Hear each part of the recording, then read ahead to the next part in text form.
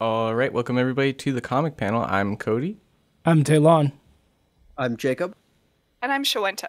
And today we are covering Stand Still, Stay Silent by Minna Sundberg. Sundberg. Sunderland. Where did I get that from? Sundberg. Americanized the name. Yeah. Anyway, so Shawenta, you chose this book. Why don't you give us a little bit why you chose it and what it's about? I saw some really cool Instagram posts and I was like, wow, that's a lot of work that's going into this page. Like, you know, seeing the art and all that.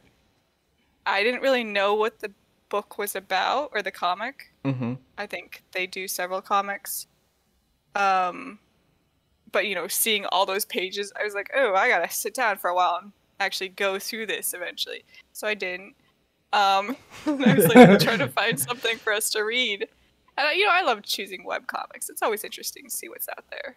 Yeah. You know, it's a free comic. Who can pass that up? True. Mm-hmm. That's true. When did you see the Instagram post? Like, At least a year ago, possibly more. Okay. Yeah. I was just curious. It hasn't been super long. Around the time that she finished? Is that? She didn't finish this one, did she? Yeah, this is finished. Oh my god. I thought there was another adventure after Adventure 2. Okay, we should say this comic has been going on since, like, November 2013. Yeah. And, like, would update. Oh, do you want to hear how often it would update? How often? Monday, Tuesday, Wednesday, Thursday, and Friday. Yeah, that's... Dang, In you mean every weekday? Yeah. It's just a job at this point. In 2015, it won the Reuben Award for Best Online Comic Long Form. Which, you know. Nice. So we figured out there's like, what, 1,500 pages or something? It's something ridiculously cool. Yeah. That's really impressive, and like, I do wonder, so that's when the updates are published, how much work in like pre-production was done before the first one was uploaded. You have to wonder. Maybe. Oh yeah, that's pretty true. People usually start with like a buffer, right? Yeah. Yeah, because stuff happens. Yeah. You may not be able to upload, but you still want like there to be an update. Mm-hmm. You don't want to start on like page 1. Give me a few months. Yeah. Like, I'm still gonna get started. Mm-hmm. So usually it's like 20 pages you start out with, and then you go from there. Sure, that sounds reasonable. 20 pages is a lot. Keep in mind too, if I remember correctly, she started this when she was still in college. Okay. Like, imagine taking classes while doing this. I mean, it's been 10 years. Whew. Well, I mean, I'm she's probably sure not at the still end. in college. No. No, I didn't say that. I just meant the comic-wise. Yeah. Like, with comics this size, some people are like, okay, well, it's the rest of my life. Gotcha. True. All right, so this book is basically, I mean, to give like the very, very basic summary, it's so topical. Yeah, it's so weirdly topical. It was so yeah. weirdly As I was topical. reading it. So The story starts out really casually with like people hanging out. So a lot of the like book starts out in the northern European countries, which as Americans we have a lot of trouble telling the difference between. Yeah. It also doesn't help that if their flags were black and white, they would all look the same. If we were colorblind, this would be impossible. Yeah. And it's kind of that, like, in the movies where something in the background is kind of creeping up, like the news is reporting on something, and, it's actually a really big thing. Turns out to be, like, what is it? Was it Iceland? That's, like, shutting down its borders? Mm-hmm. One of the countries. Yeah. That's the one that's next to Greenland. Yes. That's an island. But they're, like, that's opposite. Why. Yeah. Iceland Wow. is green. Green is Oh my ice. gosh, guys. Yeah, that's Yes. That I was clarifying for Cody because he didn't know what it meant. No, I think he was disappointed in us or something. Anyway, so yeah. Iceland is shutting down its borders. And they're like, oh yeah, there's this sickness that's like, people are going to be sick for a little bit, and it kind of sucks. It'd really debilitate the like workforce, and we'd lose more money if we didn't shut down and close our borders for a little bit. Just hang tight, common cold, we'll get over it. And like throughout the prologue, things just keep building, where it's like everybody's like, man, this cold. Anyway, gonna isolate myself a little bit just to be careful. There's so many characters in the prologue, and like they're related. Like in the book. Okay, but once we get past the prologue, it's like the main group. That's it. Yeah. Pretty much. But they're also related to the people from the prologue when the world was shutting down, essentially. Okay, that's good to know. I was like, I guess I assumed that, but I was also like, I cannot tell how these people are related. Yeah, I don't know. Yeah. They have pictures, but it's not clear right now. We only read to like page 222. Yeah. Yeah. This is a jam-packed comic, though, so that is a lot. Yeah. Yeah. And because so the characters in the beginning, and you see the characters at the end, they just have similar names or the same name. Depending on like the one I could remember because it was like a real dude. It was like somebody was named Mads Mikkelsen, and we're like, wait a second, that's like an actor. That's a famous person. Oh, was it? And then I thought like their name was really Mikkel Madsen or something like that. No, I think it's even spelled the same. Mikkel Madsen, yeah. But it's not the same person. Obviously, Mads Mikkelsen is not a character in this book. I don't know. It might just be like somebody being named John Smith, right? I guess. Yeah. I'm not saying it's super common. Like 200 odd pages later, there's somebody Mikkelsen, and I'm like, okay, they're probably related, or maybe not. I don't know. That could be a super common name. Yeah. But yeah, so essentially the prologue is following a lot of different characters in I think Iceland, Norway, Sweden, Denmark, Finland are the main countries we really focus on for this comic. Yeah. And just the different ways they cope with being like, oh, we just need to isolate ourselves for a little bit. This will pass over. Also, do you think those people who first got the virus or whatever it is are still alive? And the news, where finally the news admits, a few of them are dead. Isn't that crazy? Who could have seen this coming? Yeah. So essentially this comic I would call post-apocalyptic. A lot of things have really changed. It's been 100 years? 90 years. Okay, so close. I just couldn't remember if it was more or less. Yeah, it's been a while. A lot of things have changed. The countries still exist to some extent, but a lot of them have areas that are just not fit for living. And it's kind of vague why at the moment. Yeah, I mean, they say that there are vermin such as giants and trolls, and so yeah, that definitely takes a very magical turn post prologue.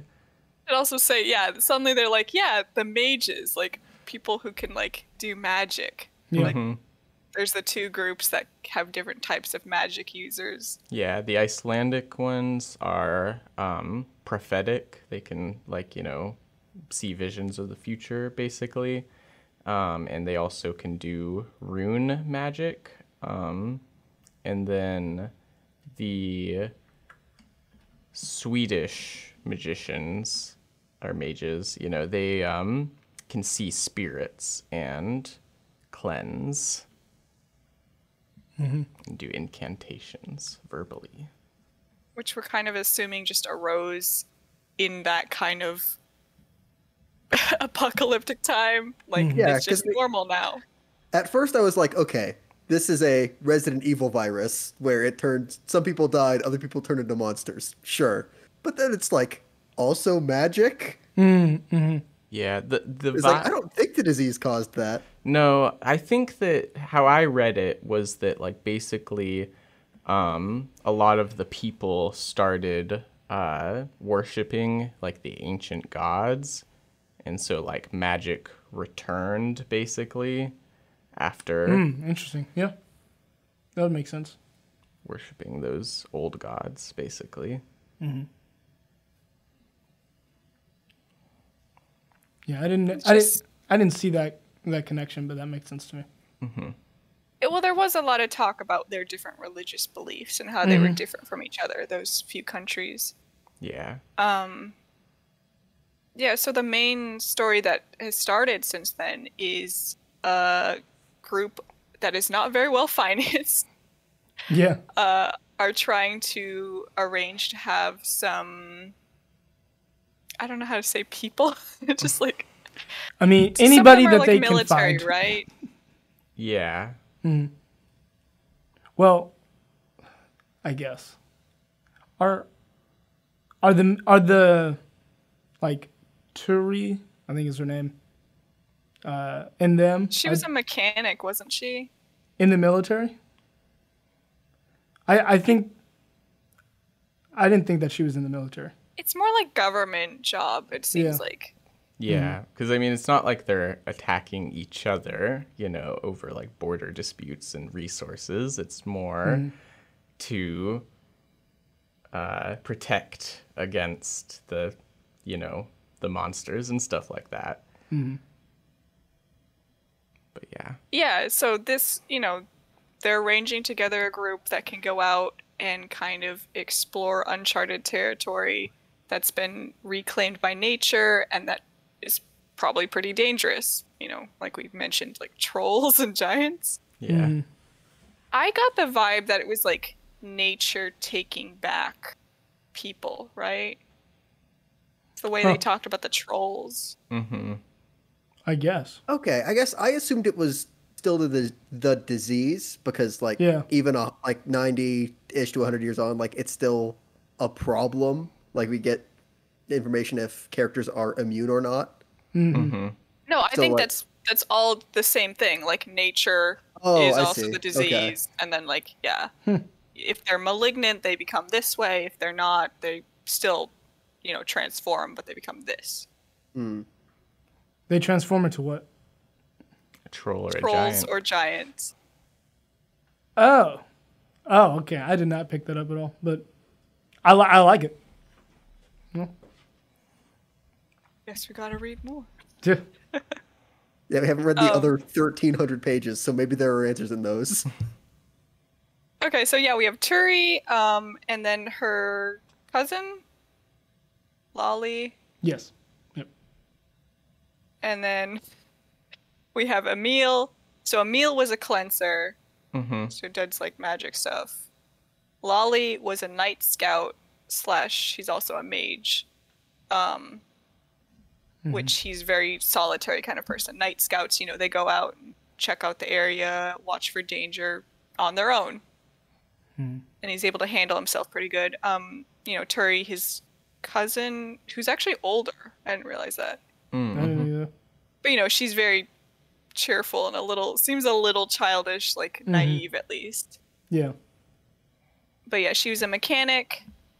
And then they get two grown-ups, more of grown-ups than them, who are supposed to have experience, but since this is like such a shady, it's not shady, but it's just like such a poorly poorly funded, they have to just get who they can. Yeah. So they get two people who kind of have a military background, but also seem to have been fired a lot of times.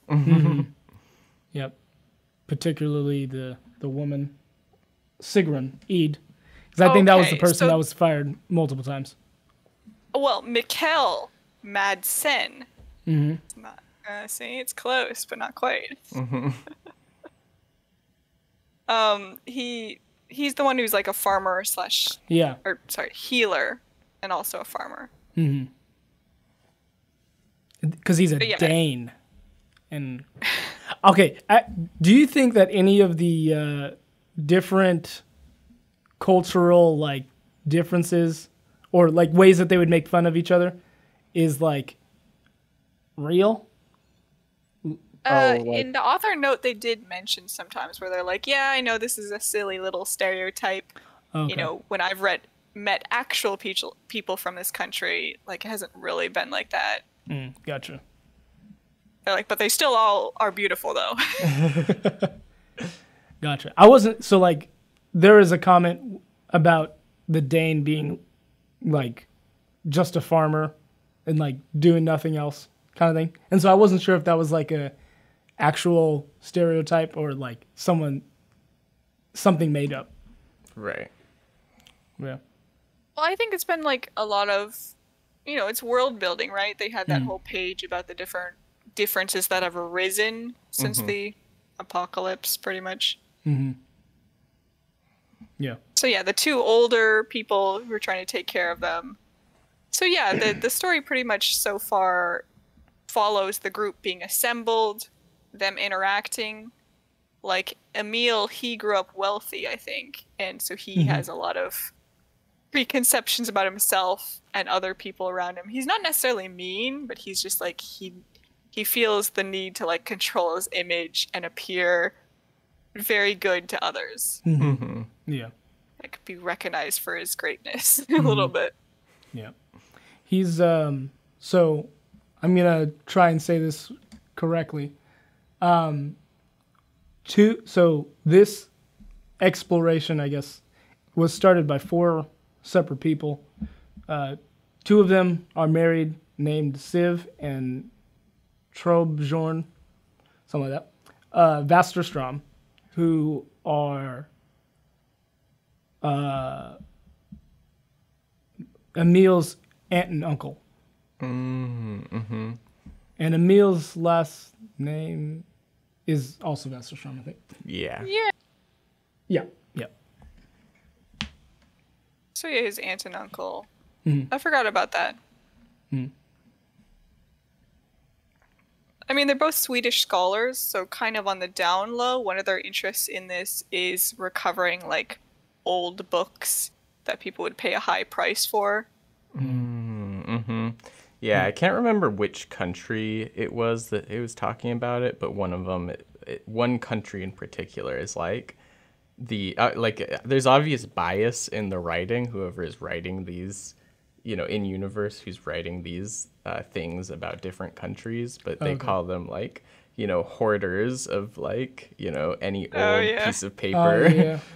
They'll pay a high price. Yeah. Oh wait, this is the Danes, right? I think so. Yeah, probably. Yeah, that I mean right. that would make sense because they're also like physically connected to the rest of the silent world, is what they call like the rest of the world that has fallen. Yeah. While the rest of them are mostly disconnected from the rest. Gotcha. Okay.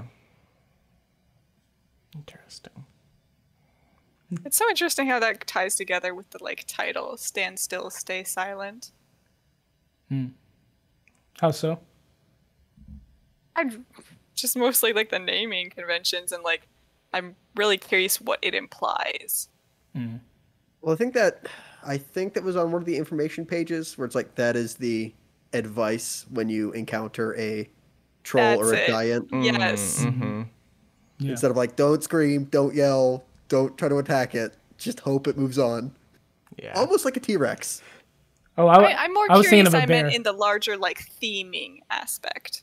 Because like yes, they have a little in-universe thing, but what does that say overall? Is like the world being too, you know, apathetic to the situation? Like, what caused this? How are they dealing with it? Is it not the right way of going about it? I'm curious what the comic has to say about that.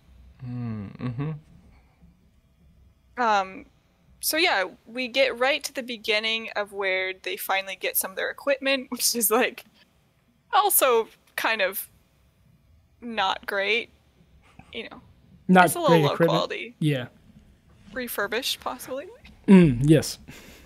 And also we get to find out that a lot of the crew members are, well, particularly the adults like Sigrun and Mikkel, have a lot going on. Like, what is it? They thought Sigrun could like drive, and she's like, How hard could it be? Mm-hmm.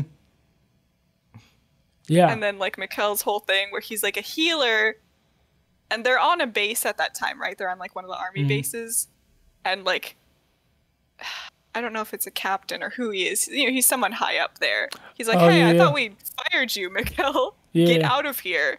And he's like, "Actually, I'm here for a different job. You can't fire me." He's a very jovial dude. It's like very unassuming. Right. Which, like, for him to tell, like, I think Emil got bruised from that train ride. Oh yeah, when was it a troll attack? Or wait, no, not troll. It was a beast. What was it? I think it was a beast. Okay, well, you know, something from the Silent World. Like, they try to keep the train tracks very clear, but something got over the fences and like attacked the train, and like they got jostled because they were all doing like in sleeper cars or something. Yeah. And like I think that's when Emil got bruised. I think so. And then Mikkel, because he didn't have a seatbelt on. Well, yeah, trying to protect his sort of new friend, Lolly. They're bonding, sort of. I feel like it's a little one-sided. Just think of the. Well, I don't think Lolly thinks about anybody too much. He doesn't dwell on it. Made me think of the panel where Emil's like, "Oh yeah, I get along. Like he's really easy to talk to. Like I get along with him great." And he punches him in the shoulder. And then Lolly's like, "Why would you do that?" No, Lolly was like, "Why do people keep hitting me?" But yeah, Mikkel telling Emil that like, "Oh, that bruise, that could be cancer." And Emil's like, "Oh my god, really?" Yeah. Like, just to get him to like patch himself up. I feel like that was what Mikkel's intention was, to like just get him to see him as useful. I don't know. Interpretation. Yeah, because like he's very obviously knows it's not cancer, right? It's a bruise on the face. Yeah. But he's like, could be cancer. I didn't take that, but yeah. He's very clearly misleading him. But for what reason? Is that just who he is? Does he just lie constantly? I was willing to accept that's how face cancer worked in this new world. Yes, same. Like, maybe that's what the disease does now. I don't know. Oh, wow. Okay. I mean, I didn't get to that part, but I'm like... I don't think you'd bandage the cancer. Wow. Really strong suspensions of disbelief. Yes. Yeah. You know me. Until I get all the rules laid out for me, I'm willing to accept a lot. Okay. Guess you have to look through all those lore pages. They talked about cats being like weird super guardians. I forgot to say that. Training. Cats have professions now, which I will not be charmed by. Some of them are wearing like uniforms though. That's pretty cute. Yeah. I missed that. I mean, they're not like... Cats? You miss the cats? Wearing uniforms? They're not like fully clothed, but they have like things on their shoulders, you know, and they're like vests. Yeah. Yeah, that's not coming to mind, but okay, I'll take your word for it. But yeah, cats have important jobs now. If they get proper training, they can be very useful for sensing things and so forth. I do remember that part. Even technically fighting vermin, I think. I don't know how. Yeah, the A class are able to somehow. Yeah, and in this world, vermin are included as like just the monsters. I'm like, it is kind of wild to think they're like a cat taking down a troll. Like you have to at least have like a battalion of cats, right? Like. Well, what if a troll isn't giant? I guess trolls are maybe small. I got the sense that like it also would just like, doesn't it hurt wildlife too? So wildlife becomes malignant. Most other animals other than cats died. Or other mammals. Other mammals. Mm-hmm. Goodbye dogs, I guess. Yeah, that was sad. Yeah. You know what? Whatever, author. There's a reason that I thought you were going to say whatever to dogs. Yeah, there's a reason nobody in the prologue had a pet dog. There's like 2 pet cats. What are you talking That- about? They had a dog. that family Yeah, in the car. Oh, you're right. That's true. Okay. Their Hey, dog did is you dead. catch? Did you catch that the dog in the prologue, it has the same name as the cat that the Westerstroms have in the main story? And they have the picture of that family, by the way. They do? Oh, I missed that. That was how I figured out, oh, these people are probably related. I just figured it out by their names. But I want to see that picture now. Oh my god. Yeah. Okay, so that's pretty much the summary of the thing, right? Like, post-apocalyptic world, ragtag team put together, poorly funded, probably not the greatest equipment to go out and track down stuff. You know, explore a little, chart some areas, stay safe, and then also retrieve some valuables, hopefully. Yeah. That's just the beginning. Okay.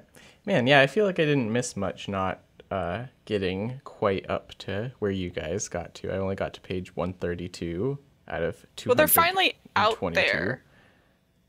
They're finally out there in the tank vehicle. It's like a snow crawlery looking thing.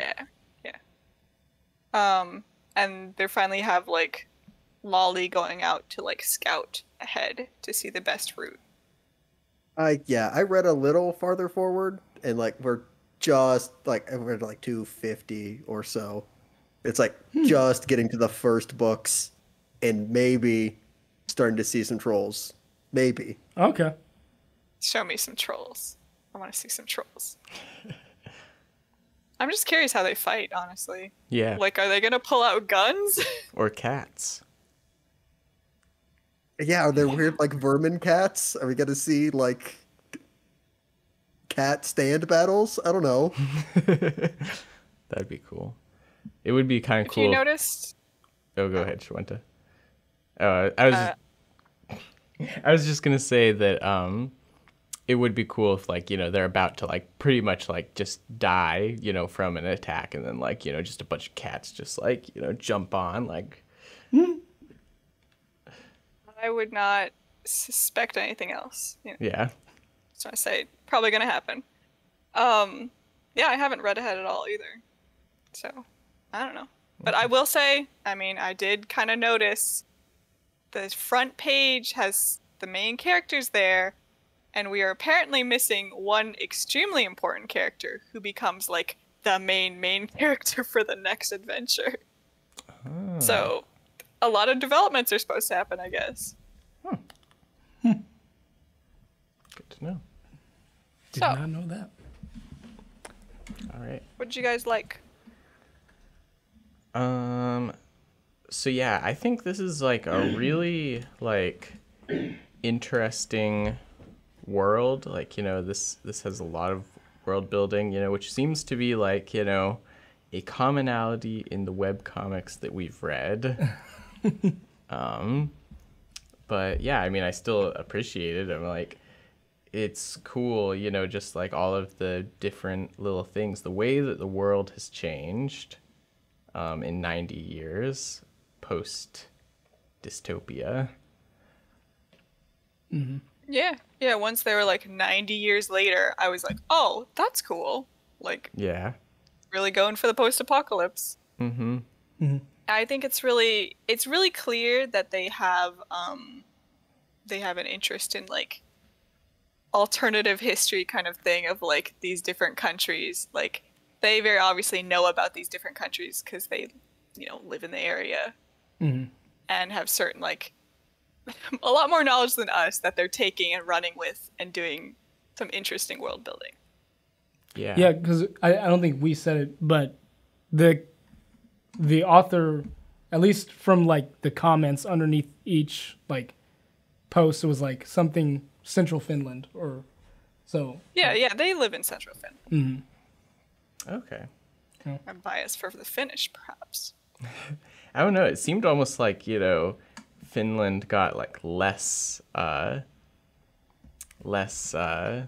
spotlight in some ways. You know, it's the last flag in the little cheat sheet. And out-group preference. All right, gotcha. I mean, the two main characters we get introduced to first, Lolly and Turi, are like Finnish. Oh yeah, you're right. Okay, so maybe there is more than I thought. No, there's a lot of variety. Yeah. Yeah, that makes sense though. Yeah, I like also. So in the prologue, I liked that. I don't know, like basically. So one small thing actually is that I liked that when they had like the kind of almost Crossfire style like political talk show.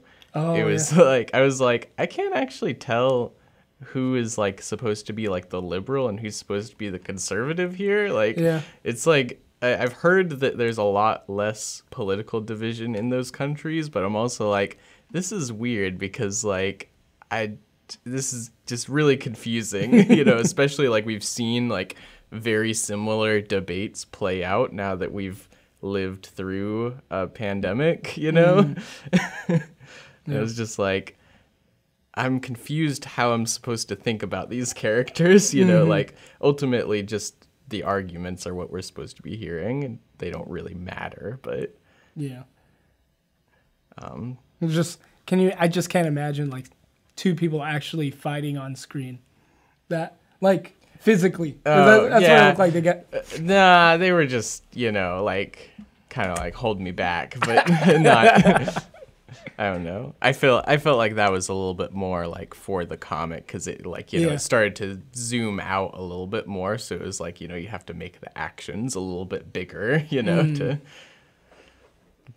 And like, I wanted to say, I think I view the prologue and like where the story starts a little differently, or as separate, very separate, which is kind of true for a lot of prologues, especially post-apocalyptic. Like you have all this build up for this, you know, prologue of like this virus is going crazy, and it's like skips ahead a bunch of time because we're interested in the after effects over a long period, I guess. But like looking at the prologue, I went into this not knowing anything about it. I wanted to stay that way. Like I got the sense that it was like fantasy-esque in the wilderness. So like staying in that prologue and being like, it kind of seems like everyday life. And then watching the like unraveling as like different people try to deal with this. It was really fun. Like, I mean, I know we kind of went through this.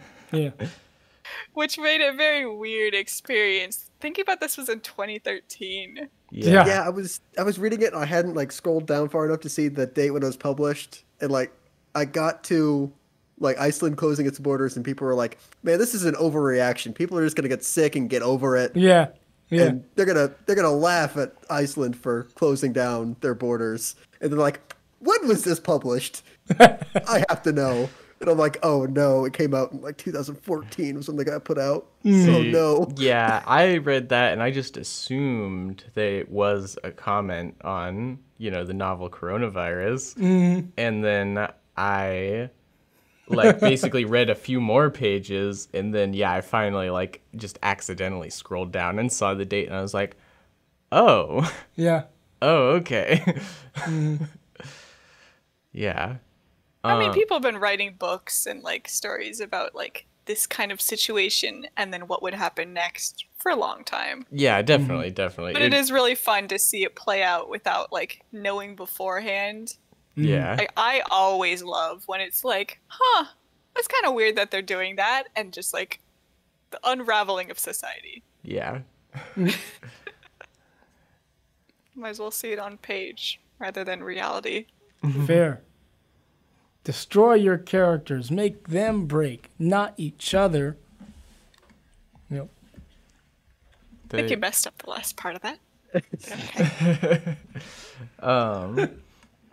But I thought that like, you know, it was interesting to see like, lots of people or different responses from different people. And like, you know, as like, you know, it's only really within the span of like a week. You know, I think it's like day, 0, 1, 2, 3, 4, 5, and then I think month 3. Like, I mean, we see little bits of like later days, but it's like, very much a clip show, much faster pace than the first few days. And then on to month 3, and then skip ahead 90 years. And that was a little crazy. Yeah. I realized. I like a lot of the reactions from like everyday kind of characters of being like, I gotta go back to my job. I know she said she's closing it for a week, but then after that I have to go back. Like, life is gonna be normal, right? Yeah. I mean, I always liked watching like disaster movies because of that like initial part. I don't super care about the after part. So like that's why I was surprised when it was like 90 years later and I was like, oh, it's gonna be like everything sucks. But no, it's interesting. It's more interesting than that. Like obviously there's huge drawbacks that haven't fully been explained. But just to see how countries who are kind of really close to each other, some of them, in like this northern European region, how different they become. Like that military base was so cool to see. Like a lot of the like environments I think are really cool. Like not even art wise, like it's just cool concepts. Like even the train, like I don't know, I've usually trains I find pretty boring. It's always like, oh, we gotta go on the train and expect like a steam powered one or something. But like, I don't know, I guess it's more high tech. Yeah, this was an armed train. They had saws. Cut through anything in their way. At the same time, it was like, there's like electric fences. Like, it's just kind of like normal things. It's not like, oh, we've built like the most high tech stuff to deal with this. It's like, yeah, we're working with what we know, what we can make. And also we have magic, which I'm still not sure about. I think it's really interesting, but I'd have to see how they use it more. Right, yeah. It is interesting that they just say that it's there and kind of like give an explanation of it, but don't use it any earlier, once we know about its existence. I mean, I guess that probably tells us it's not like Harry Potter magic where people are using it to like brew their coffee and stuff like that. Right, yeah. It's pretty limited kind of stuff. Yeah, I did wonder that a little bit because like just as much as like, it's like, oh yeah, these, one side can use like, runes and the other one can use incantations, and it's like, but like, it seems like probably the effects of those are probably pretty limited, is what I would guess, basically. Oh, very specific. Yeah. Gotcha. Yeah, it seems like the applications have mostly been viewed as like, I keep saying military, but I mean like tactical, Yeah. Yeah. So do you think that like anybody, because what I got was that you can be a mage or anything like that just with specific training? No. No? People are born with the powers. Really?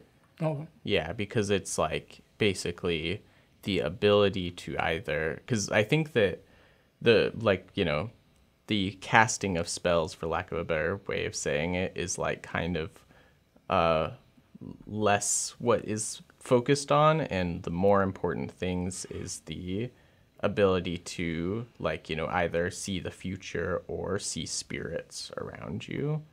And so like those things just happen one day and it's like, I guess you're a mage, Okay. It also kind of doesn't, like you were saying, Cody, it doesn't seem like something that would be like, wow, this sure is helpful to making breakfast every morning. Yeah. Yeah.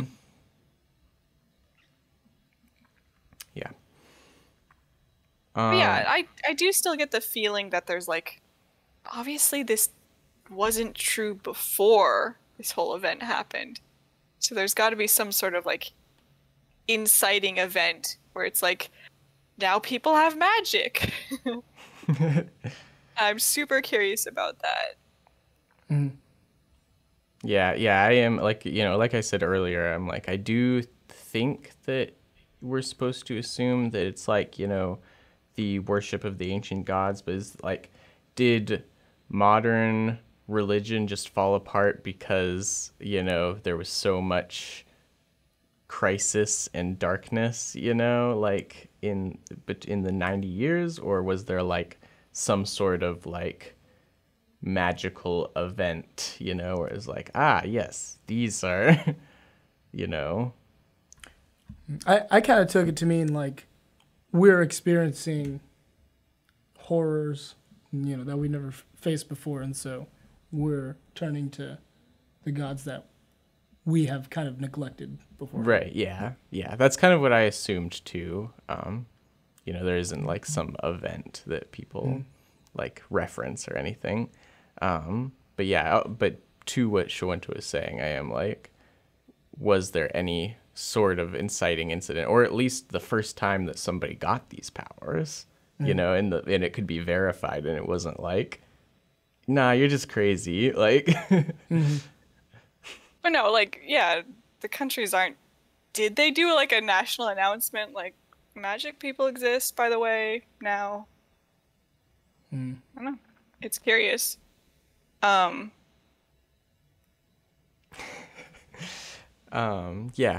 it is curious. I want to know more about it too. Like, just, yeah, I don't know. It is weird. Like, I think that there was a part of me where it was like, not to get too far ahead of like, the like stuff we didn't like or anything, but I was wondering about like, like, is this all it is going to be in the prologue? I feel like there's going to be more, but then at the same time, I'm like, I felt like so far removed from what they had set up with 90 years. Right. I was just like, whoa, okay. I feel like I need to know more now. Mm-hmm.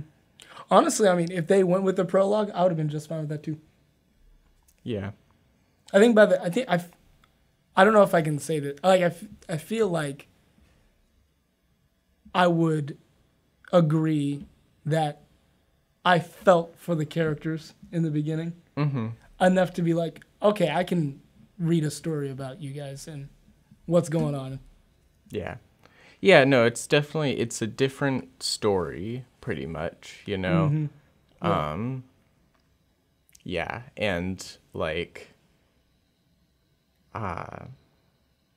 yeah, it could easily just have been like not a prologue, but an actual like prequel, even. Oh yeah. Yeah. Kind of that thing of like, what information here is helpful to me caring about the characters later, right? Yeah, exactly. I do like. I'll say, we can talk about this more when you get to what we didn't like.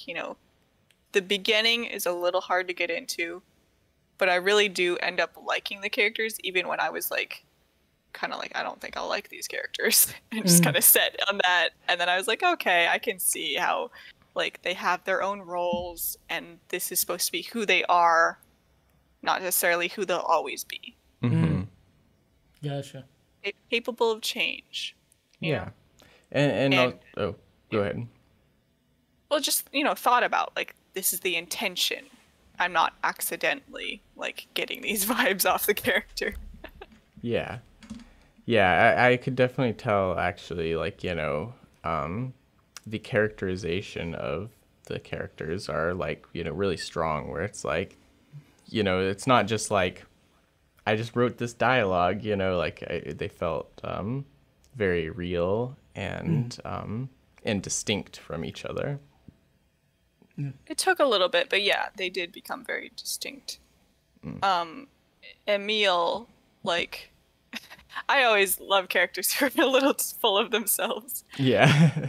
And it's very interesting how immediately, like, he's just kicked in the gut by the story as, like, everything keeps messing up. Just like, oh, spilled food on yourself. Are you always this messy? Kind of. Yeah. Or like in Turi's case, where she's like, oh, that's fine. I always spill stuff on myself. You're totally fine. Whereas Lolly's like, man, that guy's kind of dirty. Yeah. And just being, like a rich character, like we talked about, Mm-hmm. a little bit full of himself. Yeah. Doesn't always get his way. Yeah, definitely. I'm trying to think if there's anything else that I liked. Yeah, like I can only really think of. I mean, I think that I could go more into the world building, but I think that, like, you know, we kind of mentioned it, you know, in one way it's like there's a lot, but then also I'm like, it only kind of dabbles in that, you know, because I mean, I think also, yeah, if there was too many, like, you know, appendices, kind of, you know, the extra little bits, then it'd be like, okay, where's the story? Where's the character, you know? But, I mean, we're definitely still very early into the story, right? Yeah. Like, we can agree. You know, there's a lot of the prologue. How much of it was prologue, actually? I'm so curious. It was 68 pages was the prologue. The Okay, first 68 pages of prologue, which is kind of, as we agreed, separate from the actual story, yeah. where they have just started to go into the wilderness. So we're very early on in the story. A lot of this is definitely probably set up for stuff later on. So there's a lot of info there to, like, consume, but it's hard to really judge the story yet because it hasn't done a ton with that info. Through no fault of its own, because we haven't read that much. Yeah. For the most part. Yeah. Also, I was going to say that I liked, so this story reminded me of Monstrous in a lot of ways, but I like it better, I think. For sure. Yeah. In what ways did it remind you of Monstrous? You know, basically in Monstrous, you know, there's, well, for one, cats are military leaders. Well, I guess in this one they're not leaders, but, you know, they're used in the military. Yeah. And Military cats. Military cats, yeah. And then two, they're like, you know, it's basically there are monsters and magic, but it's also kind of this semi-realistic world. Yeah, and I don't know, I just kind of felt like they were kind of trading in similar themes, I guess. You know, it's hard for me to pick out exactly why it reminded me of it, but it just, like, Gotcha. it did. But It's like magic embedded into society. yeah. I think Monstrous definitely, because we technically got through more story in Monstrous in probably a very similar amount of pages. Like proportionally? It's hard. You know, it's a webcomic. These pages are pretty big and longer than a typical issue. But, like, Monstrous goes off in, like, secret societies and conspiracies and all this. Whereas I do feel like Stand Still, Stay Silent is more down to earth. Yeah. Yeah, I definitely agree with that. Ironically. Like, stuff feels, like, possible to some extent. Like, you can see a lot of the inner working. It's not just, like, magic, waves hands. Hand wavy. I got you. Yeah, sometimes you gotta feel like there is an inner working there, even if it's never fully explained to you, right? With Monstrous, it's just like everything's magic. Cool. Yeah. Even that pen is magic. They do. Probably. Not to over talk about what we're not covering, but I mean, I feel like they also did a lot to try to explain it, but at the same time, it was like still evasive. No, but I can agree with you guys, the down to earth versus not. I can see that.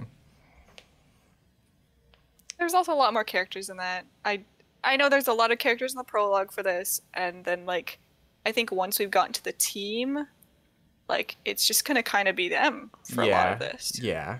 I think that I wish I would have gone in knowing a little bit more. Like, I mean, obviously I knew that it was a prologue starting out, but I didn't realize that there was going to be such a significant time skip, you know? I thought we were seeing these characters just in the world before significant change, but we were going to still follow them.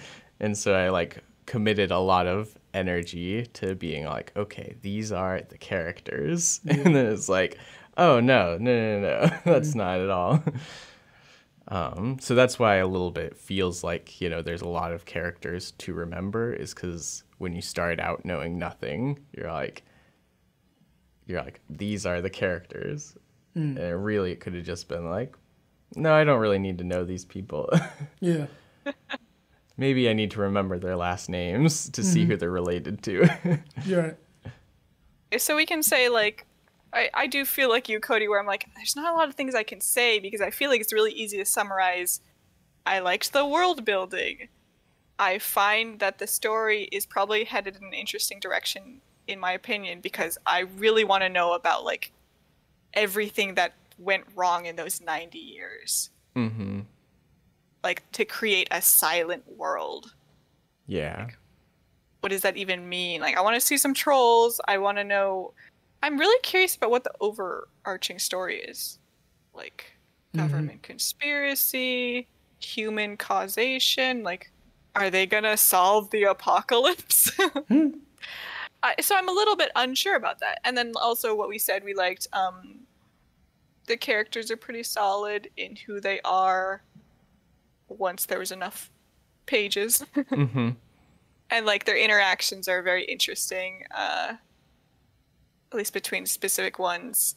And I do feel like that it'll be explored more in interesting ways. Do you want to get into what we didn't like? One thing I wanted to add is that the thing that I am impressed by with Minna is like the last issue, or the last page that we read was page 222. That was finished or published. It was published November 27th or 24th of 2018, which is a year and 3 weeks after the first page was published. And I guess, like, to me, I'm like, man, that's like, she's busy. She was putting out work. So I'm very impressed with that. Yeah, keeping all this in one, like, streamlining a lot of this stuff together, like, that's really impressive. Yeah. And then, so, like, getting into what we don't like, I mean, it's a web comic, so you are expected, I think, to some degree to spend more time on it than, like, reading a page, next page. Like, typically, you know, it's being released. Yeah, there were a lot of just, like, big, what would be a spread, like, landscape shots with maybe 2 or 3 speech bubbles. And then, like, if you're getting the next thing next day, maybe you wouldn't feel too bad about that. But, like, it's, like, 3 in a row, and it's like, all right, that's maybe a little bit too much. So are you talking about pacing-wise, like, visually? Yeah, like, I understand, like, there's not a lot of time happening in between these events, but it feels like it's being stretched out, because, like, yeah, I understand she's got to make more of the pages, but the pacing did feel kind of off, and it's like, you guys said you liked the characters once they were introduced. I felt like I didn't get a chance to really learn what these characters are about. Like, I know there are a couple who have families, and there are some that their families back home aren't, like, super jazzed that they're going to the silent world, but, like, as soon as we get, like, a little bit about these characters, it felt like we were adding more and more, like, or getting introduced to more. Fair. Yeah, I think I felt, you know, similarly about the prologue and the main story, as, like, you were talking about, Cody, where it's like, I started to go, man, am I gonna have to remember all these people? And, like, suddenly it's a new family, and I'm like, okay, like, what am I gonna do with this information? Like, we just gonna watch the world be destroyed and I have to feel sorry for them or something? Like, I didn't know what direction it was headed in, and it felt confusing because of that. Yeah. And then within the main story, it's the same. This is partially because of the visuals and how some of the characters can be very similar looking. But yeah, I was having a lot of trouble in the beginning with telling characters apart. I was like, is this the same character from before? Oh, wait, no, it's 90 years later. They're not. Mm-hmm. Yeah. Like, are they related? And then getting, like, that small hint of, like, a family photo and being like, I guess they're related. I'll never know. Like, I need a little bit more, I feel like. But that's the thing, again, of, like, is it a webcomic where... It's a webcomic. So... am I expected to some extent to be like, looking into more of what they say, like being able to analyze stuff more, so I get the foreshadowing more versus just like reading it through and being like, there was a picture 60 pages ago. Right. Yeah, it does, there is like, I feel like the idea that you will be reading as it comes out, and possibly even like if you like it enough, you might be rereading it while you're waiting for new updates, or reading the last few chapters, especially if like maybe there's even not reading it as it comes out each day, but maybe you're reading it on the weekend, so you get like 5 at a time. Yeah. So absorbing more information. There's so much information in this comic. Yeah. It's not as bad as some we've read, but like it's still a lot.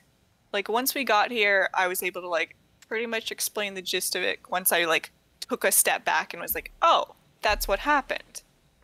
But as it was happening, like the characters themselves are being inundated with so much info. We're trying to learn about a whole new world. It's a little tough at times. Yeah. To like care about every detail that they're telling me. I kind of oh no, you go.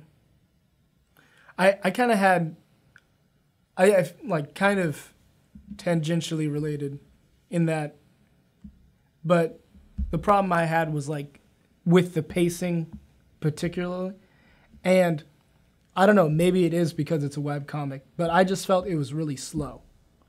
And like reading 222 pages, and you're like we're all in agreement, I think, that like that's only a small fraction of like the actual story. Like those 222 pages aren't even enough to be like, what's the whole story about?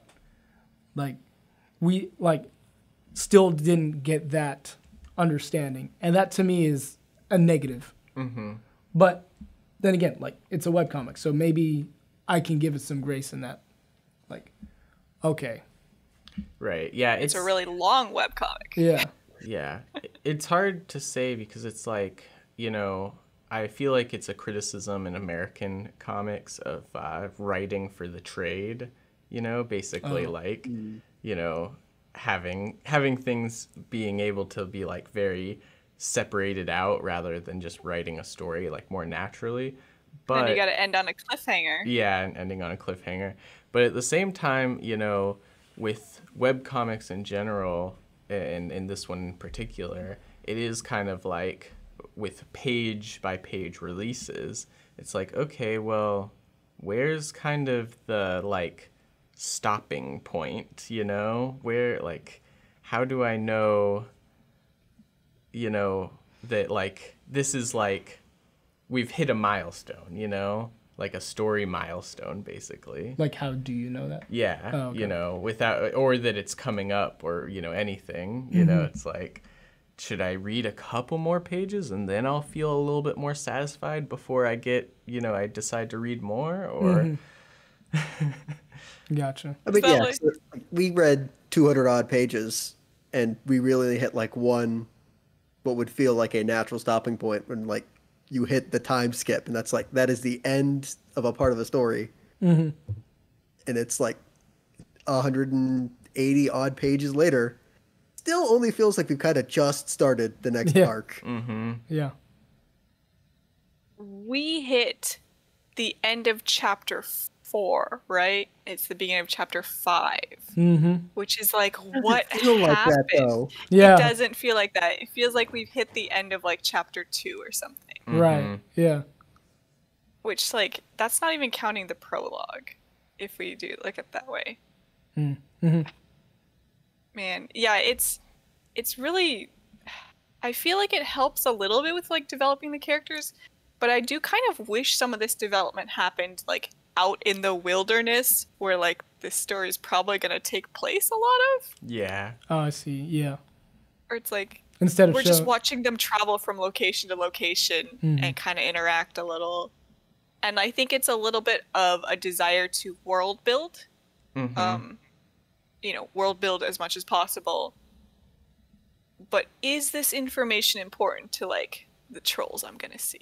I don't know. Yeah. That pretty much is how I felt, you know, where it's like, if I were doing it, I would have, like, probably, honestly, I feel like there's a part of me that liked the prologue, but again, I think that it would have done better as a prequel, where it's like, just start where you know you want to start at the 90-year time skip, you know? Like, just like 90 years in the future, and then have the prologue be, how do these individuals act separately before they come together, you know? Ooh, that would be good, yeah. Which individuals? The people in the like normal world? No, the people in the future world. Okay. Yeah. They're definitely like a true prologue probably should show the characters like I think that's kind of important to see characters on their own, how they act before they come in contact with the rest of the cast. That's always nice. But am I asking them to shove in more of the before? Well, no, that's what, like, essentially the prologue. Other parts do that part. Okay. Yeah, the prologue would be more or less the first chapter, but I'm also like, cut more of that out, you know?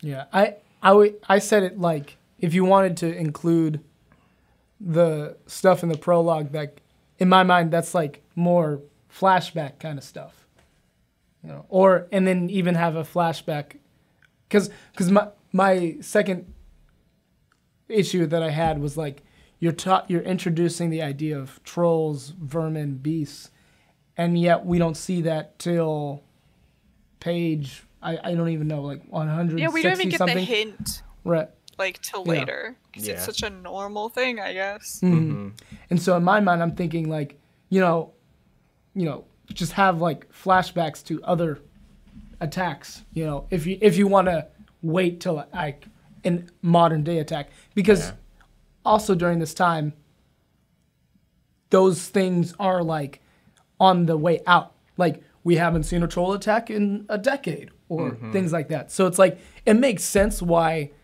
at least in universe, there isn't a troll attack more recently. So in my mind, I'm like, have flashbacks. Like, why is it such a worry? I don't think we need to mess with the pacing more with starting in the past, moving to modern day, and then adding flashbacks on top of that. Well, I would have said it's also the prologue. Like a Jaws scenario, right? It's a Jaws scenario where like you don't want to show too much of it, or else it's not scary. Right. Yeah, that's what I'm kind of like.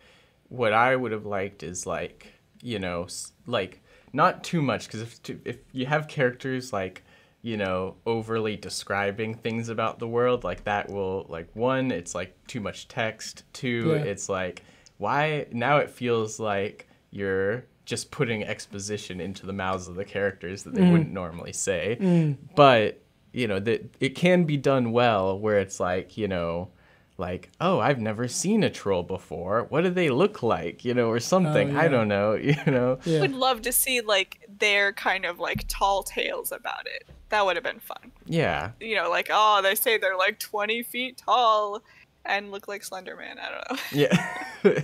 It's like something that's very clearly like, because people don't see them that often. Right. You know, some sort of interwoven kind of thing. Yeah. But yeah, they definitely could have mentioned them before. I get the feeling that it's supposed to be kind of like to some people, I'm sure it was a really cool reveal. Like, oh my gosh, and there's trolls. Like, it's not just like an isolated world. Yeah. Also, though, it's weird because, you know, I feel like, and maybe it's just like partially like less familiarity with Scandinavian myth and such, but like it's weird that we've only heard troll and giant, and then there's kind of more vague beast, vermin. I think one other thing I can't think of, but yeah, it's like those words aren't very specific monsters. Like, what are those? Like, at least I can conjure an image of a troll and an image of a giant. And I might be wrong about what those look like, but I have some idea. The other things, I'm like, well, vermin are definitely just like rats and, you know, other kind of rodents. But like, I get the feeling that there's like monstrous vermin, you know, not just the rats. So do you feel like you're missing some cultural like connotations when people are like, "There's trolls out there," and like people from like these countries might have a lot more myths where they're like, "Oh, they typically look like this in our myths," and then like webcomic is going to be like actually a little different, but building on it. So yeah, I think that there's some of that, but mostly I'm just like, what are these more vague monsters that you keep referring to, and is there like cultural precedence for those words, you know? I get what you're saying, not just like for trolls though. I feel like you're hitting on something I'm thinking about overall, where sometimes it does feel like it's probably an intention to be naturalistic. Like people aren't going to talk about stuff that they're so used to, right? But also it does feel like sometimes we are supposed to follow a lot of conversation where they're like, mention specific group name, are working with other specific group name. And like, so you just feel like you're being vagued at, like, you know, where in some stories where it's like, oh, I have important news to tell you, but I can't tell you here. I'll tell you next chapter.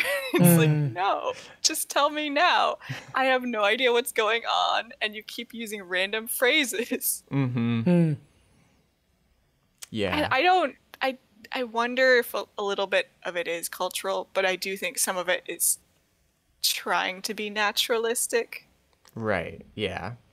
Okay. I guess what it really comes down to, like, I mean, I actually, a lot of what you just said, I agree with too, but like, I just want to know, is there other specific monsters other than trolls and giants that they just aren't mentioning?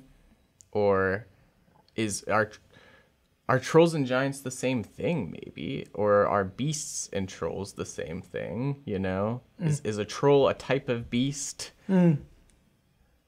Give me a lore page. Yeah, I mean, Wasn't there a lore page, actually? I think you just might not have gotten there, Cody. Oh, maybe. That could be, there was a lore page between, like, the difference between a troll and a giant, where, like, okay. Trolls are mostly the size of the thing that, I guess, the disease killed, but for some reason, giants get big through some unknown mechanism.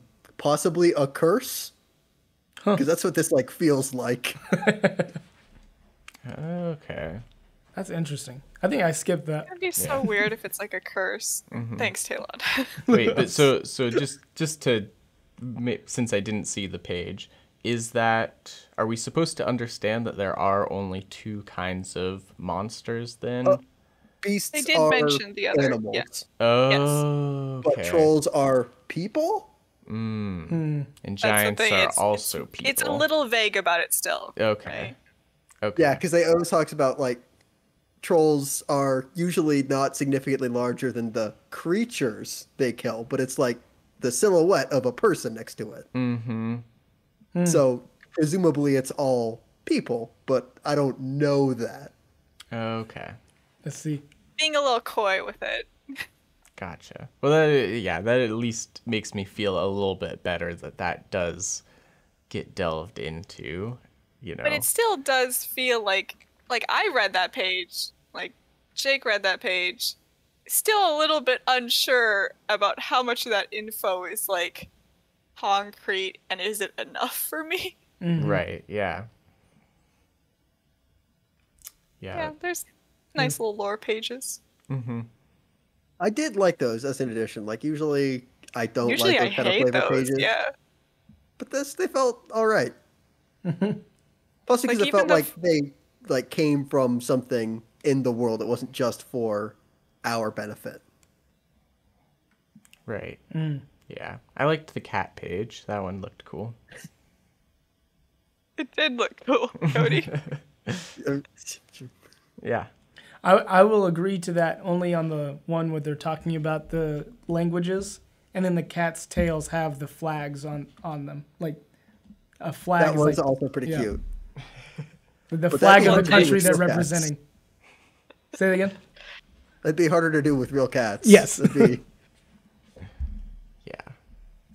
I mean, I even like the language page because it explains some of like, oh, we can sort of understand each other and we sort of can't. That's the thing. It's also like a very realistic thing of being like, yeah, we're from different countries. We're not just going to know what the other person is saying. Yeah. But also it is like another hurdle for me to have to think about. Right. Being yeah. like, who is speaking what right now? Oh, Right. they're speaking and translating over to so-and-so. Mm-hmm. Yeah, but imagine being the author having to like network that out where it's like, okay, I can't have these characters just have a conversation between each other because they don't speak the same language. I need a third character there to have to translate. Oh man, yeah. It was kind of funny even like being like, oh yeah, when they first like kind of grouped together and they're like, oh yeah, we don't all speak the same language, and one of them is like, oh well, I can translate for you and you can translate for me, and then like just like this triple chain of translation. I'm like, that's surely not going to cause any confusion. I was like, This will not be a problem. Sigrun was like, oh yeah, you'll translate for the both of us. I mean, that's all fine and dandy until we're attacked by some troll, or are you just gonna pop up out of somewhere? Yeah. What if I tell him to run? and then Turi's like, well, I mean, no, I'm not gonna pop out of nowhere, but he's pretty smart. He can figure that out. To figure out there's danger. But yeah, that was funny too. I think it was Turi and what's the cousin's name? Lolly. Yeah, like I think in the scene that I was talking about just now, Turi, one of the things she says is like basically I'll translate for Lolly, which like they speak the same language, but it's like basically they have to. I got the impression basically that Lolly has to hear it from Turi, from Turi, in order to kind of understand what other people are saying, even if she understands. Well, I think so. Turi studied, I don't know what other language, but whatever language it was one or the other. Yeah. Okay, I see. I guess maybe that was more literal, but the way that I interpreted it was that Lolly was only going to listen to Turi. Oh. That's funny. Yeah. I was gonna say too that earlier, Shawenta, you said that like basically people are kind of same-facey, and I agree with that. And to that point, I also had trouble distinguishing people's genders. Yeah. Which I'm not sure is like really that important, like story-wise, but it was just kind of like I was like, who, like, yeah. Yeah. Specifically, I didn't have for trouble with that at all. Oh, really? Okay. I'm with you, Cody. Sounds like a skill issue. Oof. Don't worry, Cody. I'm in that boat too, but in more of a who are these people kind of way. Yeah. I will say I do think one of the things that arose with like when I first read this. So it's been a little bit since I read it, since we had to like delay this. Mm-hmm. But it had that webcomic thing come up. And as I was reading it, I was like, this is the thing they do with webcomics. The little bantering, like, everybody's got a funny little quip to say. Jokey thing. And I'm like, just be normal. Like, everybody always has to say something. Like, yeah. Well, yeah, I mean, it is, just the nature of that daily release schedule per page. Everything has to kind of feel like always be entertaining. Yeah. Like, yeah. Well, yeah, because you don't want somebody's, like, the first time they read it, it's like, man, this is, like, a really down page. Yeah. Especially if it's, like, the updated page is, like, the homepage of your website. Like, that, you can't have that. You want to check out the other 200 pages you already have out. Yeah. Yep. Well, it also just felt sometimes like, I don't know, just anybody act normal for 5 seconds. No, totally. I mean, I agree with you, Shuenta, but it's also like, we're seeing this commonality, and I think it makes sense, even though it's kind of annoying, or I just wish it wasn't like that. I don't know if it's like because it has to be updated so often, because this is what the audience would love, because I know that those internet users are eating this up. Yeah. Definitely. Yeah. Especially, I forgot, because like it's been a while since I read it, like the way they would explain things, where it's almost like, I don't know how to describe it. It is the banter thing of like quippiness. You know, where in a scene where a character gets caught doing something and they're like, oh, me? I wasn't doing anything. I was just, relaxing, and just like just the pitchy little short sentences kind of thing, where they would do that, where they'd be like, yeah, this is super safe, like train, except when it's not, like in da-da, and just, oh my gosh, just say one thing, like, it's pretty safe. Like, there's so much dialogue sometimes. Yes. Sometimes there's just so much. Yeah. Oh, that reminded me too that so they do the little character info boxes when a new character is introduced, and it reminded me of what Brian Lee O'Malley does in his books. Yeah. But the thing is like, they give like, basically like stats and then a little descriptor. And sometimes the descriptor is more of like a personality thing than like just, like chief, like for instance, like, they might say like, this one's like, arrogant or something, a little arrogant, but the thing that like, I guess felt different than the way that Brian Lee O'Malley does, and like what I didn't like as much is that it felt more, it didn't feel as like, I don't know, like natural, where, like some of the descriptors, basically it felt like that's just the same as what the writer would have written on their character sheet, It didn't feel like this is what, like it felt like it was telling me directly how to feel about this character. Yes. Yeah. Rather than just like, this is who this character is, you know? No, I got that with even, the arrogant comment. It was like, no, this is how this author has interpreted this character. Mm-hmm. Yeah, I think one of the problems that ends up happening with this kind of dialogue that everybody gets is, well, partially things feel less serious in some ways. And then also nobody feels like a real kind of adult. Like even when like we have the like military guy, like the grumpy retired military guy who's like putting this together, just so he doesn't have to retire. Okay. Yeah, even him, it feels like I'm watching someone being written by someone who clearly can't emphasize. I can't say the word right, but you know what I mean. Yeah. I feel like it's adults written by kids in some ways. Mm-hmm.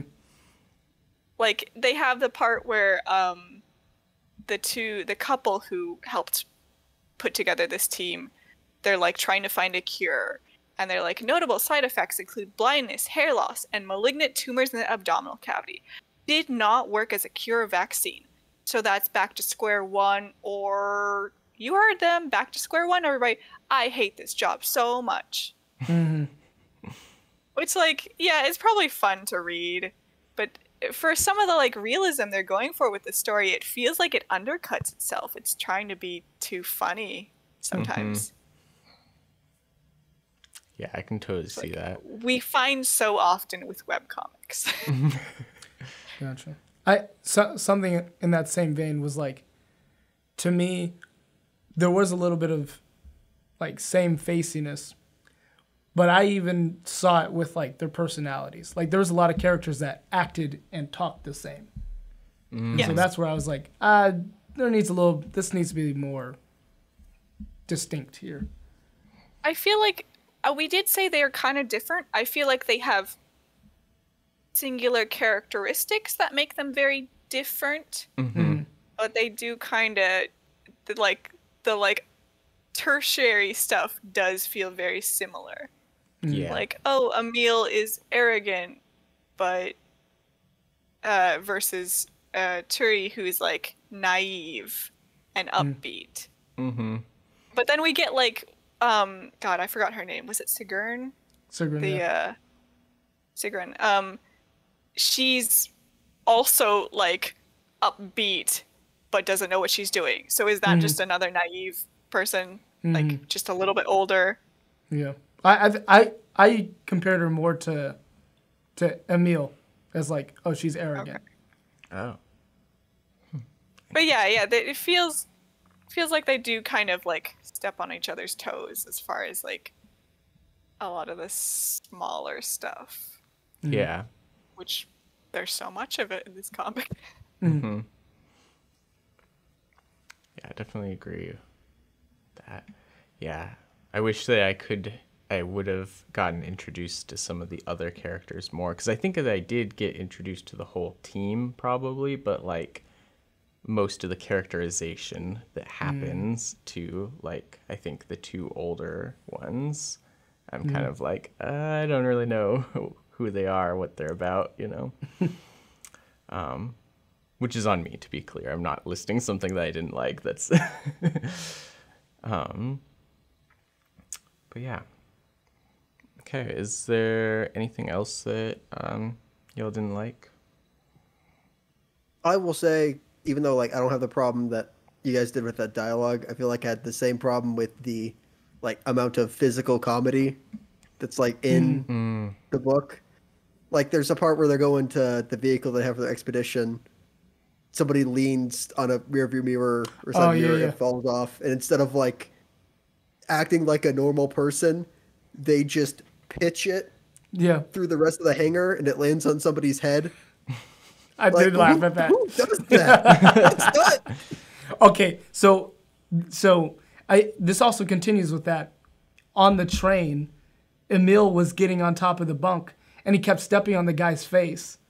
Right? Mm-hmm. Did you find that? Yeah, that was. Yeah, just like why?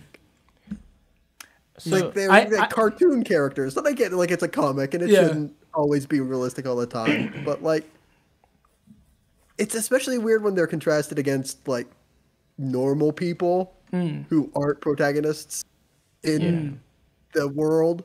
Yeah. Yeah, that is an interesting observation, actually, I'll say, because it does make me like question more, you know, like, is there kind of like, was the writer artist on this basically, did she say, well, this is a comic, you know, which is also like, you know, in certain, you know, translations, a cartoon, you know, and like, so it's like, everything can be cartoony, you know, there's stretch and squish and, you know, people do things that are just kind of zany and funny because it's a cartoon, you know, or, you know, is it, but at the same time they are, you know, doing, like difficult subject matter, you know, apocalypse, like, you know, stuff. So it's like, does that make the character, or should the characters be more rigid even though they're drawn in this style, you know, in rigid, you know, literally and in personality? I think just like cutting back on it a little bit, like some of it's very fun and it is nice to see like something happening, even if it's not something major. Like, you know, they interact with their world and things change because of that a little bit. But like, I don't know. Yeah, it's just so much, right? Just constantly. And that goes back to the webcomic thing again of like, is it just because we're reading this like very fast, technically, for a webcomic? Not the intention. Yeah. I don't know. It's a little bit of it's so exaggerated to a point where like, yeah, I really get that, Jake, where I was like, my God, act like a person for 5 seconds. Yeah, it's not even like hide it behind your back, but just like throw it through. It's like, I don't get it. I mean, yeah, that's what I was expecting of like, hide it behind my back. Oh, nothing suspicious here. Like, see, I was hoping, kind of thing. I was hoping that when the guy who that mirror fell onto, I was hoping that was the same guy that got stepped on in the train, because that happened he got hit in the head 3 times if that happened. You're saying up it, Taylor. No, I'm saying bring it back full circle. Okay. Oh, because comedy comes in threes. He already got hit twice. He needs to get hit a third time. Yeah. I pretty much diagnosed the webcomic with like written by a college student. Be real. I mean, that's fair. That's fair. Like young person. That's not like a bad thing. Like I do think people around that age would probably find this really fun, but it's a little tiring. The hand didn't even show up. Yeah. No, Are you trying to like say you're a college student? No, I was trying to say I found it funny, but. So you liked every single time, or did you feel like it was too much, like some of us did? No, I found it fine. I didn't have any complaints in that regard. That makes sense. Ultimately, it is a matter of taste. Yeah. It is, you know, stuff we didn't Hey, Lon, like. you can handle movies I cannot. This like makes total sense. Yeah, I guess I will say that, and granted, I didn't see as much as you guys saw. Like, you know, for instance, I did not see the mirror scene, you know, so there's a lot of gags that maybe I just didn't see and therefore was not worn down by.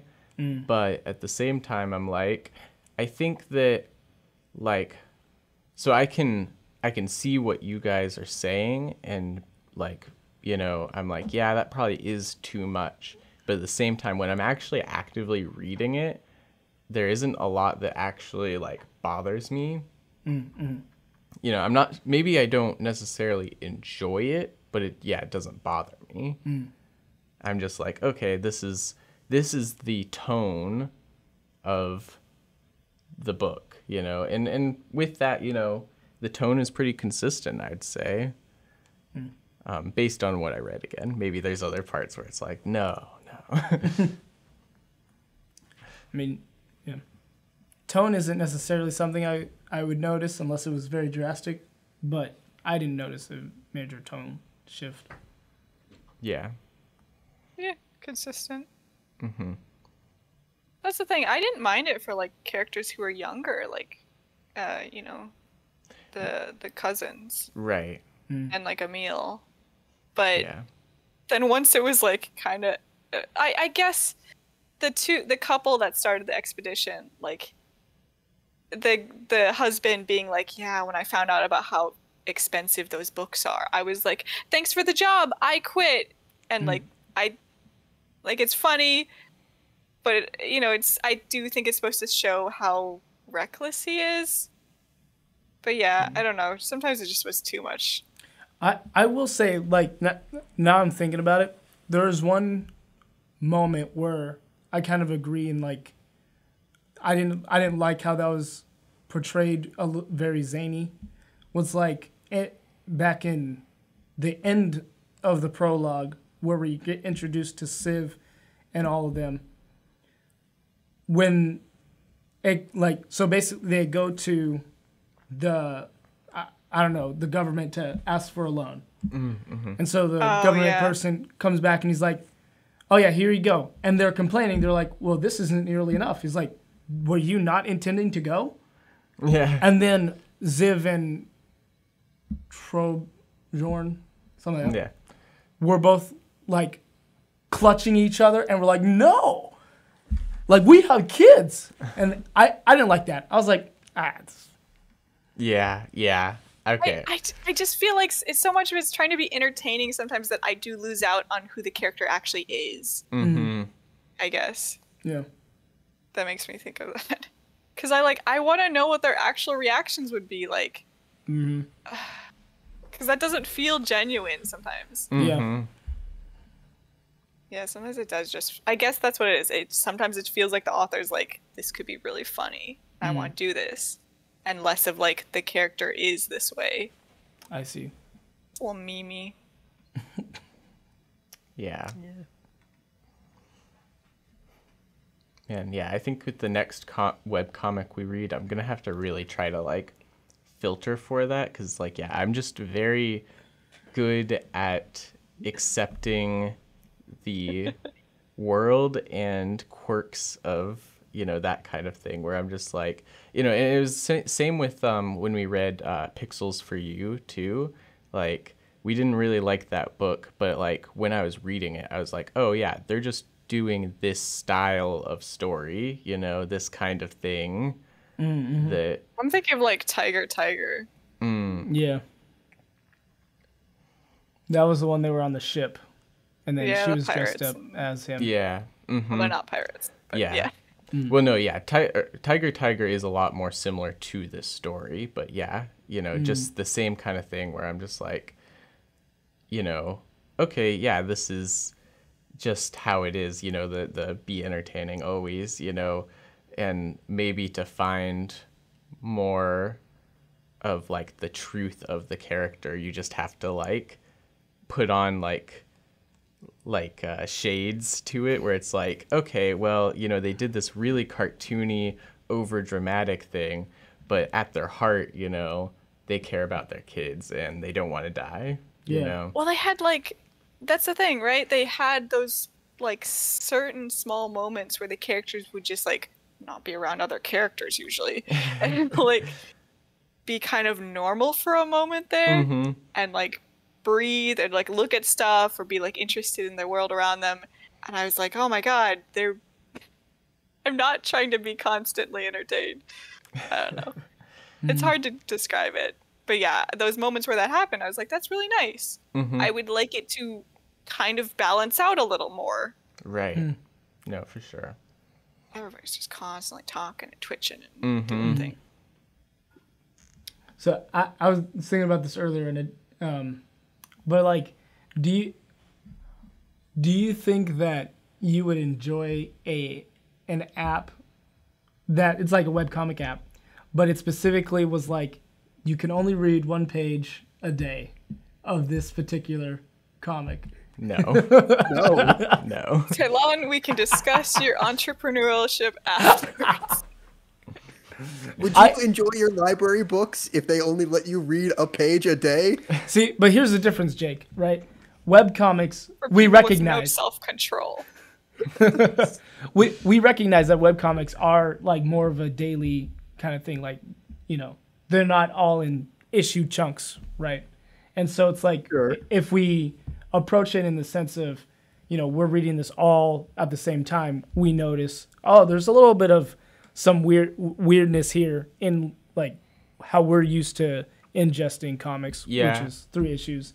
But then if we go more on the level of how someone would actually read it when it was coming out, maybe it would help make the comic, I don't know if better is the right word, but like, you know, help us to ingest it in a different way. Yeah, but then how would we do that for our show? We could only read stuff with like 7 pages in it. Well, this is not specifically for the show. Yeah. Which is why we should not be discussing it right now. Yeah, to kind of get back on track though, but in the same kind of conversation, I think that, yes, there are things that, you know, because at least there's the idea of the people that are reading it as it's coming out, or, you know, even in, like I said earlier, you know, in smaller chunks of maybe like, you know, 5 at a time. But I think where the problem comes is not having a very clear, like, you know, being really what the problem is actually is that it's too stretched. I can't think of what the term is normally, but, you know, like we said earlier, we are at the end of chapter 4, right? Mm-hmm. Yeah. And it's like, okay, and how many chapters are there total of the first adventure? Like 21 or so, 22. 21. So yeah, so we're like, you know, roughly a fifth of the way in. Yeah. And yeah, and we don't feel like we really know the characters. We don't know the world. So yeah, there should just be a better understanding of what, like, you know, where you're headed, and not having everything so spread apart, you know? So that was something that I noted too.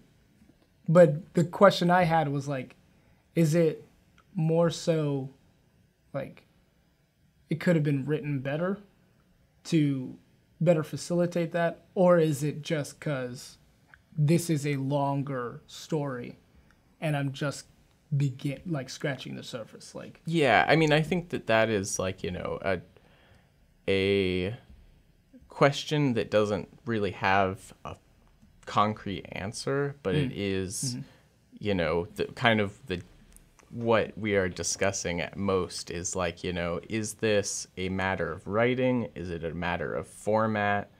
Or, you know, is it a matter of the kind of a mixture of the two, the way that the story is being chosen to be told, you know? But yeah, I think that ultimately, I don't think that you can put all of the blame on the format. You know, because like, you know, and I think I was the one that probably first started bringing that up as a thing, but like, and I think that it's important to consider it, but at the end of the day, you should know that your audience isn't only going to be people that are reading from day one you know, each day. And so you should be able to make it enjoyable for both types of audiences, you know? And yeah, and some people like really expressed, built out worlds that, you know, but like at some point you get tired, you know? And that's what happened, you know. Granted, I read what I read in one day, but I was just like, at some point I was just like, okay, I'm ready to put this down. And yeah. So I guess, yeah, what I fall down on is that I think that it's a matter of writing, and more specifically, you know, pacing. Gotcha. It's just so much, but how much of it is essential? Yeah. Yeah, and it's definitely. I think I have a nicer view of it after having read it a while back, and like thinking back on it, being like, oh, the things I liked stand out more than things I didn't like. But yes, as I was reading it, I definitely experienced fatigue. It's like these pages are so long. Yeah, like they're much bigger than typical comic pages. So there's a lot more in one page, even. Yeah.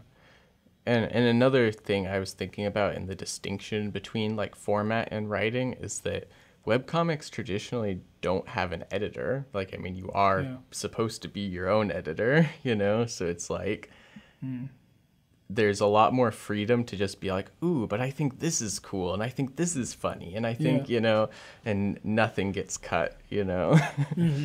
Yeah. That's sometimes pretty awesome about webcomics, but yeah, it's not always good.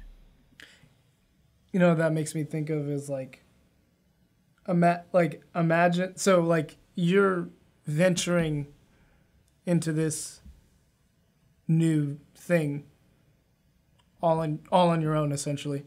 Like, you may have people behind you that's like, oh yeah, we'll maybe proofread or something like that, but like, sure, it's pretty much your own work. And just imagine, like, you know, you're kind of fumbling your way around, you know.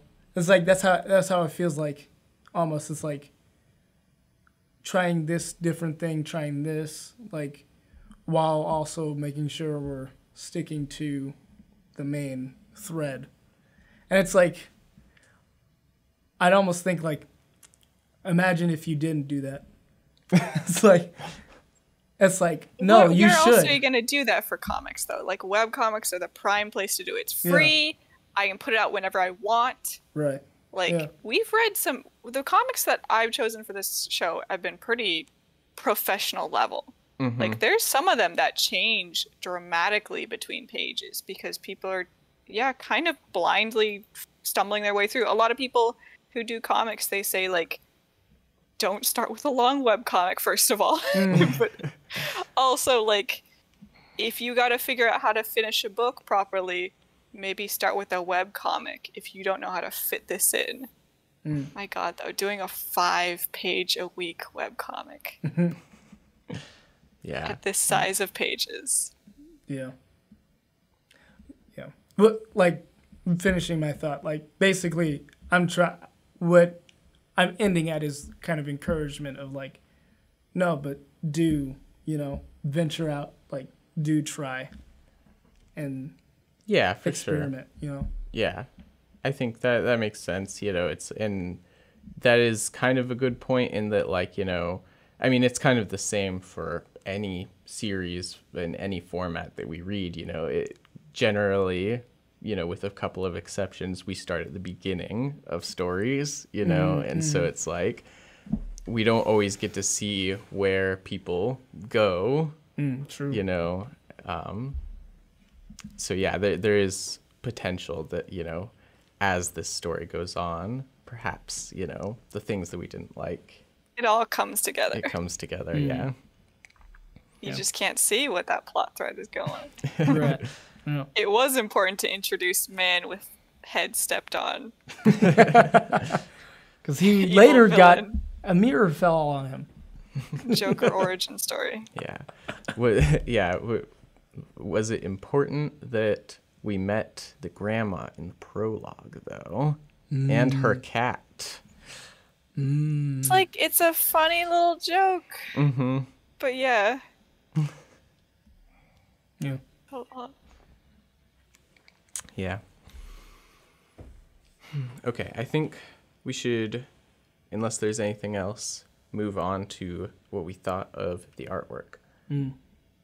I thought the nature, like those splash pages, where it was just nature, or not, like some of them aren't even like an entire splash page, but like where it's like one panel at the bottom of the page, but it spans the whole width. Like, those were really cool to me. I really enjoyed it. The environments, yeah. And I think that, I don't know if I can say, like, this is the entire color scheme, but like the kind of color scheme of like orange and blue, I think that comes up a lot. And like, it's tried but true. It just works. Yeah, they're complementary colors. Yes. Yeah, I can agree. I mean, that's why I saw those pages in the first place. Like, I don't super care for the stylization of the characters in this way, typically, but like, I think they, you know, they're putting out a lot of pages a week. It's kind of a quick hand, you know, stylistically, but it's pretty gorgeous once put together with the environments. I think the environments, really shine. Yeah. Yeah, I liked the art overall. There was kind of a watercolor stylistic choice, but there just seems to be a lot of it. You know what I mean? Mm-hmm. It's rare that I would ask for less of a comic. Maybe there should have been less. What, are you saying there should be less panels, less pages? Are you talking about splash. Probably pages, because a lot of them, like I said, or at least the ones I remember, are big spreads that don't, like, they're impressive, but they're only impressive so long. Mm. Yeah. Those are the ones that were like, 3 in a row that you were talking about? Okay. Or like, that's what it felt like. Maybe it wasn't actually 3 in a row, but yeah. It felt like there was too many. They kind of dominated over the story parts of the comic. Mm. There's also just so much talking heads kind of things, because they have to talk so much. Mm-hmm. Yeah. Nothing wrong with art. I quite like it. But yes, I think overall for the comic, if we want to go back to overall, not even just visually, so much. So much. And, we touched on it. The same faciness. Mm-hmm. It's hard. It's kind of this style. Yeah. But you gotta mix it up, man. Mm-hmm. And it's tough too, because I was just looking at a page, and there's like sometimes, which is very normal and good, I would say, depending on the situation, where again, it is a talking head, or 2 talking heads, but they have reduced their features, made them less specific. But because they were already same facey, I'm like, oh yeah, that one has long droopy hair, on to shoulder length, and this one has short with a little schwip at the top, but otherwise their faces are kind of the same. Yeah. Yeah, there's a lot of. That's also like, I think a lot of them have very light colored hair too. Mm-hmm. Like, oh, I'm having trouble struggling here. Mm-hmm. Yeah, like. So that's like, once the cast was reduced to just the main crew, I was like, okay, I can do this. Mm-hmm. But man, it was hard to get there. Definitely. Especially when there's side characters or characters' faces are obscured for a moment.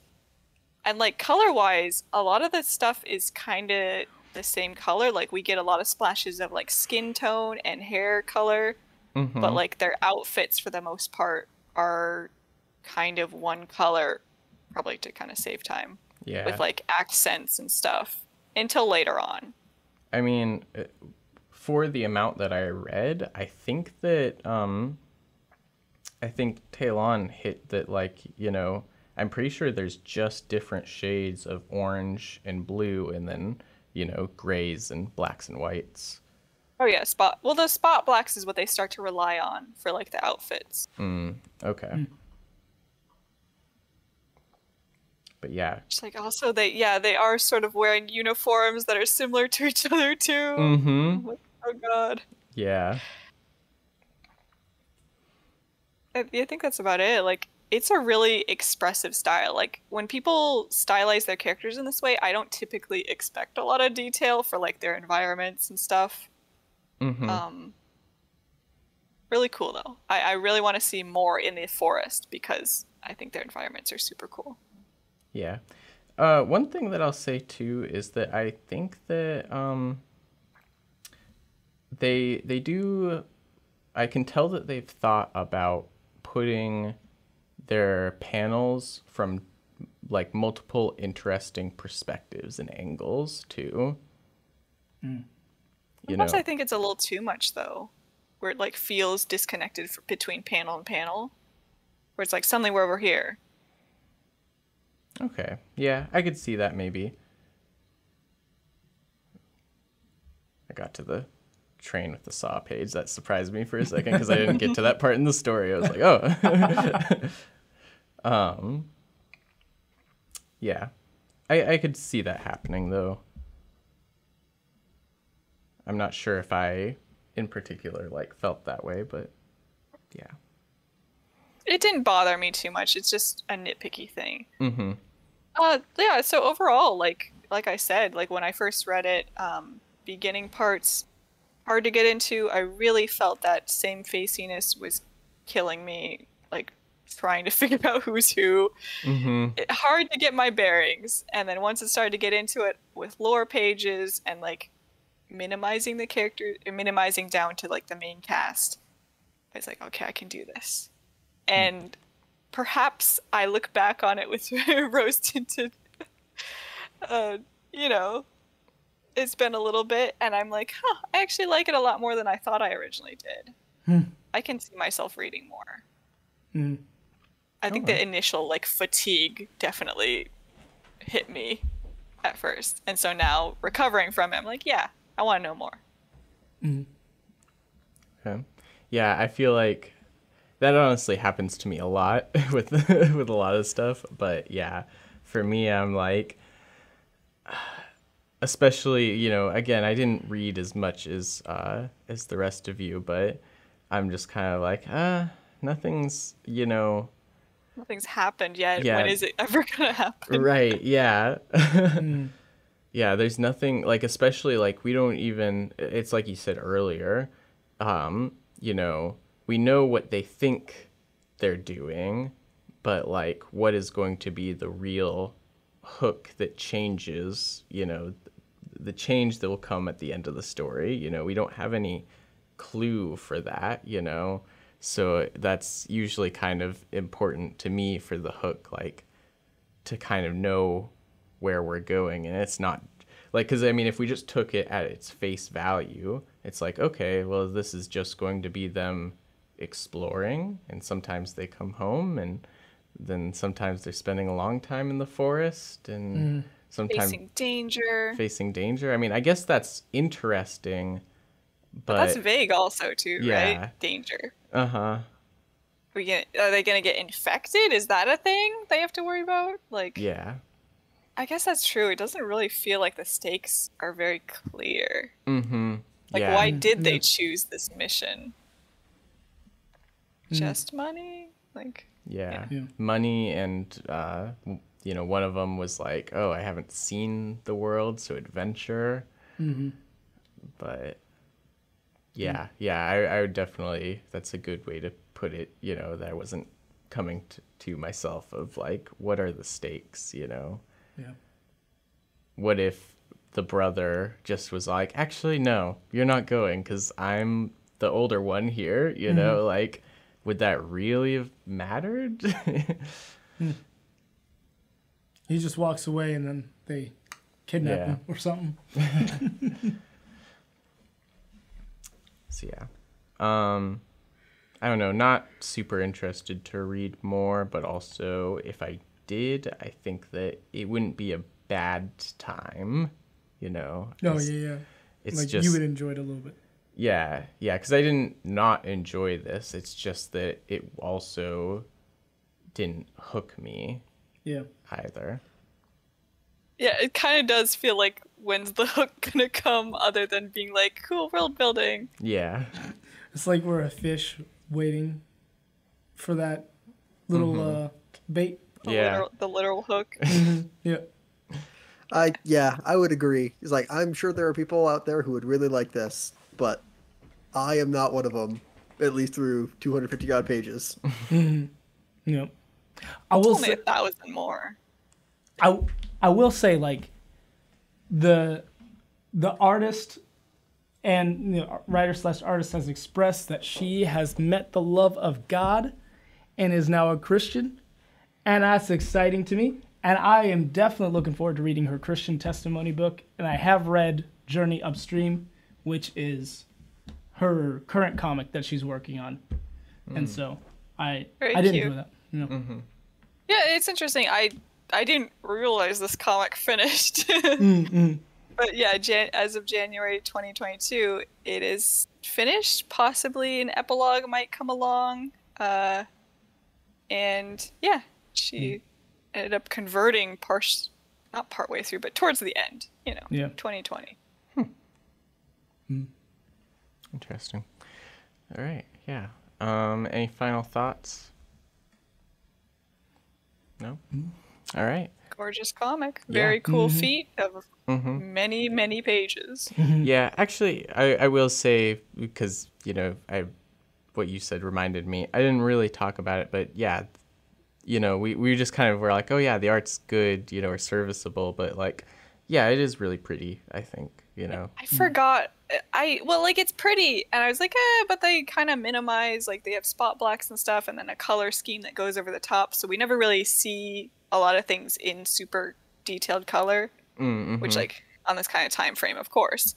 But, like, if you see some of her later pages, it's like, wow, really went all the way in, especially for forest scenes. Okay. It just gets more gorgeous, surprisingly. Cool. Yeah, that's a little bit more exciting, at least. My guess is, like, this is, like, math, so I don't know if it's an exact science, but... math and exact science, I think. So, you know, it took her a year to do 222 pages, and so that's, like, 4 pages a week. But then you look at the entire run, and that's somewhere like 1,100 pages over 10 years. And that's about 2 pages a week. Okay. And so I think somewhere around there, she like gave herself more time. I'm guessing. But okay. like that's where I'm not sure if it exact same. Right. Okay. Yeah, you'd have to look at the exact dates and stuff like that. Yeah. It's like 150 pages a year. Yeah. Okay. Yeah. Overall, though, I'll just reiterate that I thought that this was just all right. You know, it was a webcomic, and I feel like I'll probably feel the same as you, Shawenta, that I'll basically look back on it and be like, yeah, that was good, you know, but I got a little bit fatigued. I think it's a bad sign when I have trouble summarizing it when, like, not much happened. Yeah. Like, a lot of little things happened. But, All right. Well, I think that's all that we have for this show. Thank you, everybody, for listening. This has been The Comic Panel. I'm Cody. I'm Taylon. I'm Jacob. And I'm Shawenta. And we will see you next time. Thank you for listening. If you like this episode, be sure to subscribe to this channel as it helps us out on the YouTube algorithms and getting us seen by more and more people. You can also reach out to us with any thoughts you have on the things we talk about on Twitter at TheComicPanel1 and on Instagram and Facebook at TheComicPanel. Also, if you want to leave a comment, please do. Let us continue the conversation.